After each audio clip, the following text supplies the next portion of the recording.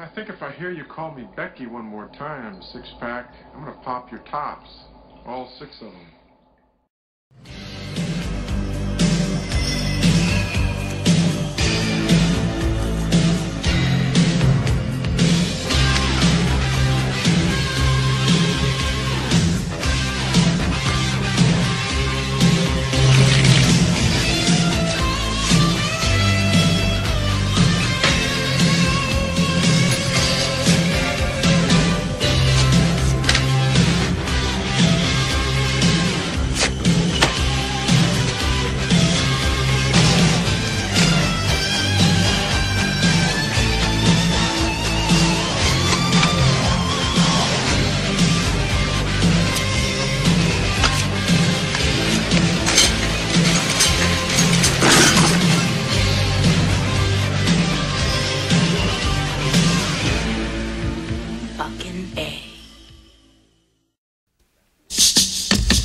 Welcome to the After Dark Club.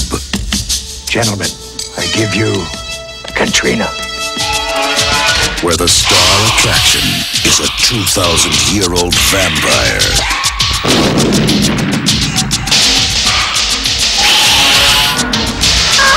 Grace Jones, Vamp, a frightening comedy. Alex, no thanks. Rated R. Hey, this is Matt once again. Welcome back to another review. This is another request from Brock. Thank you so much. If anyone's ever interested in requesting pretty much any type of video, you either do so directly via my PayPal or by joining my Patreon. The links are down below in the info box. If not, no worries, but if so, thank you. But the review for today is for Vamp from 1986. Now, this is a film I've seen a few times, and it's actually for free on Tubi TV. And watching it again, I didn't mind it for what it was. I didn't love the film. It would not be one of my favorite vampire films. There's enough I liked about it that I would give it a thumbs up, not a thumbs down, but I do have some issues with it. Now, I don't mind the cast. You had Makepeace, who was the star, along with Bill Murray in Meatballs. He was the little kid who Bill Murray was helping out in Meatballs. You also have Robert Russler, who is Grady, the lead character's friend in Nightmare on Elm Street Part 2. He was also in another film I reviewed called Sometimes They Come Back. You also have Geddy Watanabe, who is Londut Dawn in 16 Candles. You have Grace Jones from Conan the Destroyer as our head vampire here. I would say, okay, the plot of the film is these two guys, Chris Makepeace and Robert Russler. They're going off and they're going to get in this fraternity pledge, which, you know, the way it opened was fairly entertaining because it's super serious. You think they're going to be hung, but then the tape that's doing the ceremony fucks up. And Robert Ross like, this is just stupid, guys, and, you know, takes it off. Like, come on, like, what are you guys doing here? You know, if you guys were smart, we're disappointing you. If you guys were smart, you'd have us do something that would better serve you and would help you out. So I like the way it began. I thought Chris Makepeace and Robert Russler worked fairly well together. And then they get the job of trying to find a stripper for this fraternity they want to join their party. And they don't know how to get there. They don't have any vehicles. So they get this rich kid, Geddy Watanabe, who's just desperate for a friend. And the three of them go off to the city to find a stripper. Now, let me stop a little bit. I think if the movie was strictly about these three people, their interactions with each other, and how the three of them have to deal with this craziness and bounce back and forth, I think that would have made the movie better. But then the other two kind of get taken away fairly quickly. And then it just becomes Chris Makepeace and this girl. And I didn't mind the girl. I thought she did fine acting-wise. That she knows him, but then he doesn't remember her.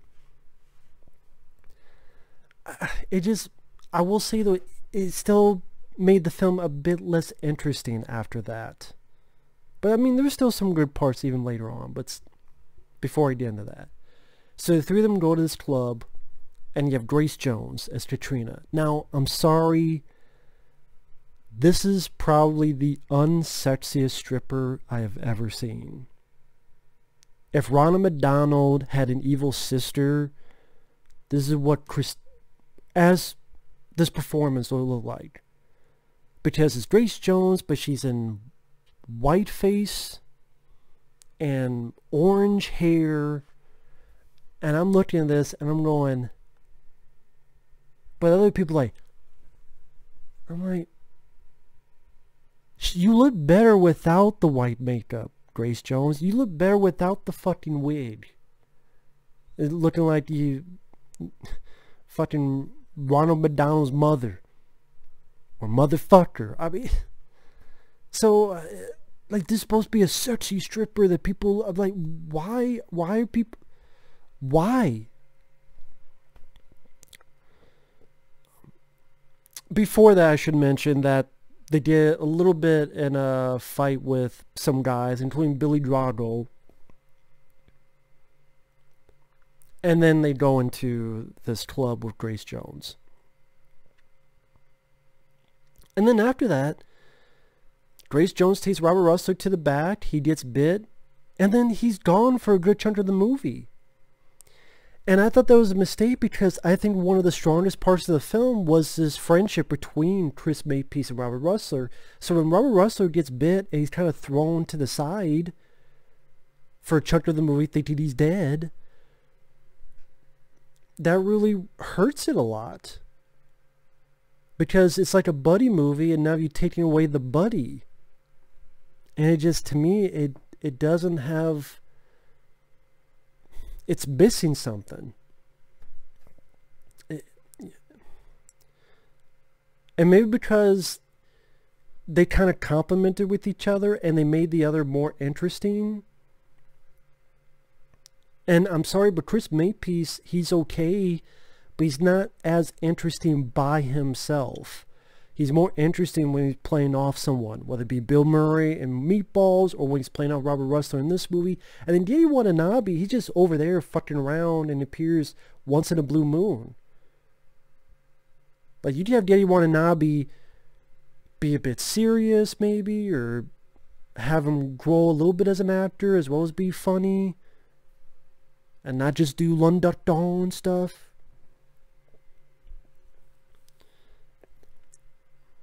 Which he doesn't do a lot in this, but I'm just saying you could do a bit more with that. But then again, he just left at the club and once in a while he acts a little bit drunk. That's it. So I thought it was a waste of him.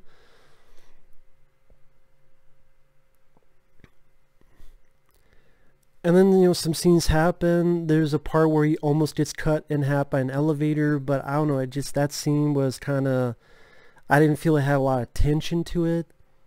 I didn't feel it had a lot of, it wasn't like someone was attacking him or dragging him and he had to hit no, it was just, oh, I almost got it. Okay, now he's gone. It's like,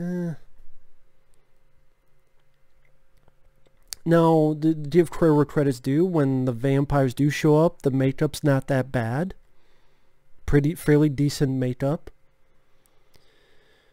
The lighting, I thought was pretty decent. Definitely made some of the scenes look a bit more vibrant. There are scenes where the alleyways have purple or green hues of light to them. It made it, again, a little bit more of a unique look to the movie. I'm like, in a minute now, I'm like, are we in the world of Dick Tracy or something? But no.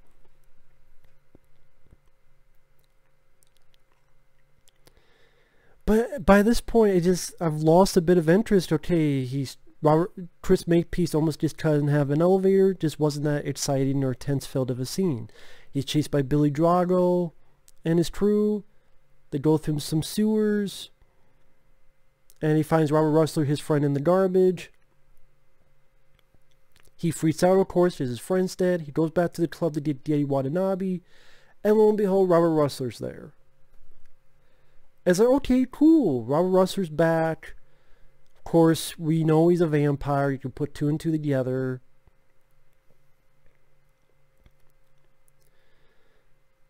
There's some decent effects. The stripper vampire that attacks him, and he kills by putting the heel of a shoe right into the chest of the vampire. Again, the look of the vampire's face is pretty decent effects.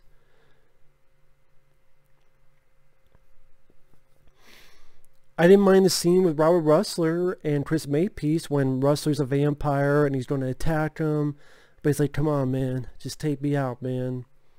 "Oh, I can't do it." "You really would die for me, would you?" And then he impales himself. Yeah, that was a good scene. But then once again, Robert Rustler is out of the movie again for a good chunk of it. And you see what I'm saying? Like, why didn't you just keep it this buddy movie? Because they worked. When the scenes of the two of them, those to me are the best scenes, in my opinion. But it's like they keep fucking taking Robert Rustler out.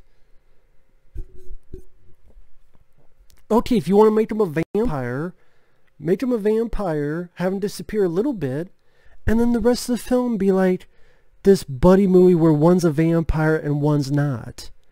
And have them still have back and forth. You create some maybe interesting dialogue because one's a vampire, one's not. And then two of them are running away or battling them or whatever. But no. So then he disappears for a good chunk of the movie as well. Until like the very end of the film. No, he gets, Chris Makepeace gets with the girl. They burn down the bar. They did Wananabe. They find out, oh shit, now he's a vampire. So they get out and the car blows up. It was cool that Chris Makepeace, again, there's some still fun stuff. How they burned down the bar. Because I thought that was shot well. Of how they burned down the bar. Using actual fire. This is 1986, so you don't have fucking stupid CGI getting in the way. They do establish that Chris Makepeace is drew with an arrow, bow and arrow earlier in the film. So it's nice they bring that back. I wish he had killed more vampires with it. But he does kill a handful with it. Well, really one. Now that I think about it, he only killed one. So I wish he would have killed more with that.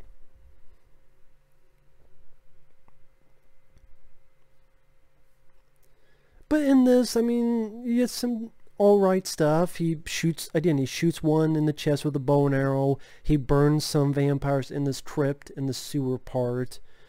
There's Grace Jones. He shoots her right in the mouth. I thought that was really cool.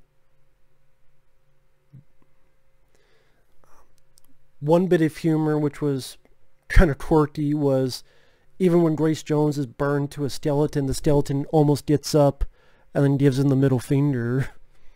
That made me chuckle a little bit. And then this other vampire who's with Grace Jones is going to attack them, but then he gets stabbed in the back by Robert Rustler, and Robert Rustler's alive because he used the wrong fucking thing. And I don't know, I thought the director could have brought a lot more energy into this film, either with pacing or camera work or something. I thought Robert Rustler being taken away for huge chunks of time really hurt it, because I think it worked better with the two of them together. And I think if you stuck the two of them together for a huge chunk of the film, it would have been a lot better. I mean, Chris Makepeace wasn't bad. Robert Rustler I liked as an actor. I think they worked well together. I just thought Chris Makepeace and the girl did fine, but they just were not as interesting compared to Chris and Robert Rustler. It's not a tremendously gory film. I mean, you get a little bit of stuff, like Grace Jones rips one's heart out. But yeah, it's not a terribly bloody, gory film. It's not as much of an effects film compared to, say, Fright Night, where you had when Ryan McDowell stabbed the guy and he melted, and or the big fucking vampire bat of Jerry Dandridge, and so it's not as big of an effects showcase, other than a little bit of the faces and stuff. And that's what I mean. It kind of, again, the director either bring a bigger effect showcase, or more gore, or just, again, more energy, or just something with, like, do something with the camera, really go all out. And I don't know if this director had done anything. Maybe it was, I guess I could look it up real quick. But, I mean, I don't hate the film. I mean, the movie had a couple alright sequences where Chris Makepeace is killing some vampires, again, by burning down the bar, using a bow and arrow, burning them in the crypt. It didn't end on a stupid downbeat note or anything. Again, Chris Makepeace and Robert Russer, Grace Jones, when she was out of that stupid Ronald McDonald wannabe makeup and was just her, she had like no lines of dialogue, and she did fine as a presence, villainous presence, you know, her look. Richard Wenk, W-E-N-K. They don't mention him at all, so this might have been his first film, so maybe that's one of the issues. I forgot New World Pictures released this. It's written by the director as well as the producer, Donald P. Borchers. And yeah, before I forget, it is interesting how this is dealing with stripper vampires well before From Dusk Till Dawn or Bordello of Blood. I mean, From Dusk Till Dawn is easily the best. I would put this over Bordello of Blood because Bordello of Blood got ruined by the stupid fucking ending. I think if Bordello of Blood didn't have that out of the blue downbeat, then Smelly getting killed ending, I would have liked it quite a bit more. So the producer who helped write this, he would go on to direct the remake of Children of the Corn from 2009. Fuck me. It's a 5.9 IMDb. I would give it maybe a little bit lower, but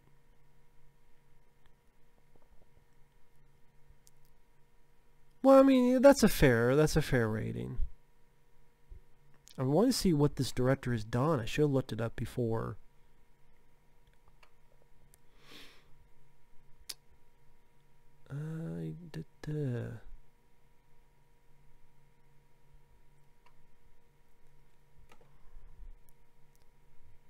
So after this, he directed a TV movie second segment of Attack of the 5'2" Women in 1994. Just the ticket.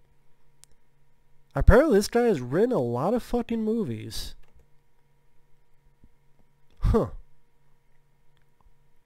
His name is on the scripts for 16 Blocks, which I liked, The Mechanic with Jason Statham, The Expendables 2, The Equalizer, Jack Reacher Never Go Back, Equalizer 2. Wow, a bunch of movies I don't fucking like. So he helped write Expendables 2, Expendables, well, not 3. I did not like The Mechanic with Jason Statham. I liked the sequel more. He didn't write the sequel. So I like 16 Blocks he wrote. So he wrote The Mechanic with Jason Statham, Expendables 2, The Equalizer films, Jack Reacher 2. And he's writing a movie that they're doing on Kraven the Hunter from Spider-Man?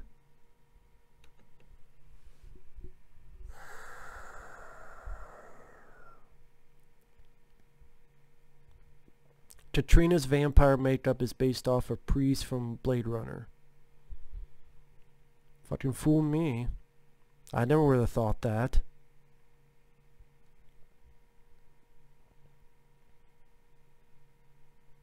I think this is Blu-ray from...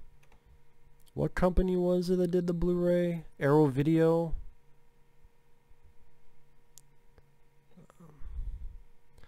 Maybe, I mean, I'd be interested to look at the features. The making of the film. But yeah, I mean, just to end it with... Like I said, do I mind the film? No. I like the two lead actors. I like some of the lighting of the film. It didn't really do anything that made me that angry or mad or pissed off. You know, the ending was fine. Grace Jones, after she got out of that stupid makeup, she was alright of her presence, but then at times it seemed like she disappeared because she wasn't really chasing our characters, so it was hard to see her as a foreboding force. Like, I compared to Fright Night because it came out around the same time. Jerry Dandridge, he was consistent throughout the film, whether it be when three of our characters, and one goes after he goes after Evil Ed and turns him, and then then he appears in front of our two remaining characters, then they turn, then there's Jerry Dandridge again. So again, it's this consistent threat. Sometimes Grace Jones would even almost disappear because, like, okay, here's Billy Drago, and then Billy Drago got killed by like other fucking vampires. So our heroes didn't even kill Billy Drago and them that were chasing them. So I just, there's stuff I liked about it. I mentioned that already. I just be repeating myself. I just do think there were some missed opportunities. So at the end of the day, I think it's a time waster. I think if you made Robert Russell much more into the film, made Grace Jones a bit more of a foreboding, consistent threat, maybe give a bit more of blood or gore or effect showcases or something, bring a bit more energy. There's potential that could have made this on par with something like Fright Night or other stuff from Dusk Till Dawn. As it is, I thought it was just okay. Just alright. That's just my opinion. Either way, thanks for watching. Take care. We'll see you guys later. Bye-bye.